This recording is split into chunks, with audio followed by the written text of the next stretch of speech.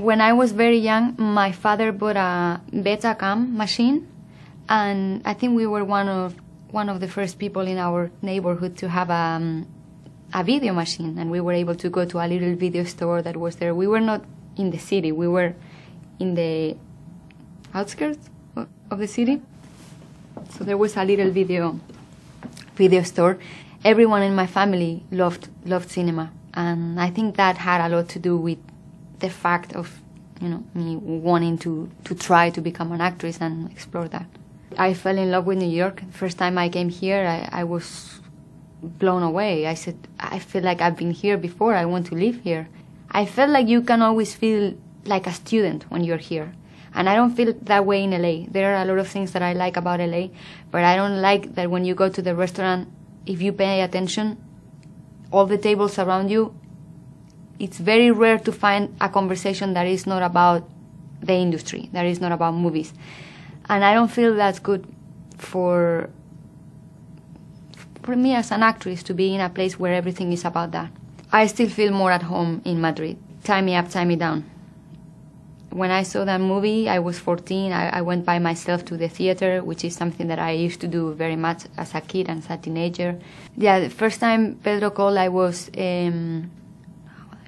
16, 17. And I was in the bathroom drying my hair, and somebody said, Almodovar is on the phone. And I remember just freezing. I said, no, this... I didn't believe it, and I thought it was a joke from my friends and family, and I kept doing my thing. I said, no, really, he's on the phone. And for me, that was a huge thing, because I had dreamed about that moment. It was really a little obsession for me. Sometimes I used to walk around his area where he lived just to see if I would find him in the street. Then he wrote me a letter and said, no, you are too young now, but I'm going to write you a character for one of my next movies. And he did write me that part. And now we just wrapped our 4th movie together. So he's a man of his word. Vicky Cristina Barcelona. Barcelona. Vicky Cristina Barcelona. In Spain, the fans of Woody Allen are really obsessed with Woody Allen, and people love him. My favorite movie of his is Deconstructing Harry. I think that's the movie that has made me laugh the most in my entire life. I have memories of falling in the floor laughing with that movie. Woody and I had a meeting in New York for 40 seconds.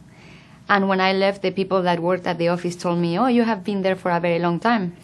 Because I had talked with other actors that had worked with him, and all of them told me that their meetings were very short, that sometimes he doesn't speak and he just takes a Polaroid of you and then he calls you and gives you the character. I think to work on Maria Elena, I didn't want to treat her as a crazy person. I had to take that pain very, very seriously, and to the point where I completely forgot that we were doing a comedy. And when I saw the movie with an audience in Cannes, I said, why are they laughing? This is not funny.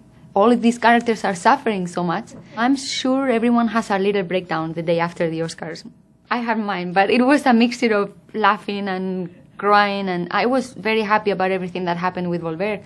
And it's never about winning or losing. It's about, oh my God, this experience has been so intense. After the ceremony, I had this need to go to just eat cheeseburgers after the ceremony. And the gown and the whole thing, you just have the need to do something that is completely the opposite, kind of event. We went to In-N-Out in the dress and in the drive-thru. Yeah, I started dancing when I was 4. I think ballet gave me a lot of discipline, a lot of the discipline that you need later for a shoot, because it's much harder to dance than the discipline of movies. When your feet are bleeding and you are told to just keep smiling and keep going, and it's really the only way that you can do it, and the only way the teachers teach. Insecurity never goes away 100%. When I did the first movie, I thought maybe it could be the last one. And that made me very, very sad. And they keep giving me these wonderful opportunities. I always try to remember that that's not the most common thing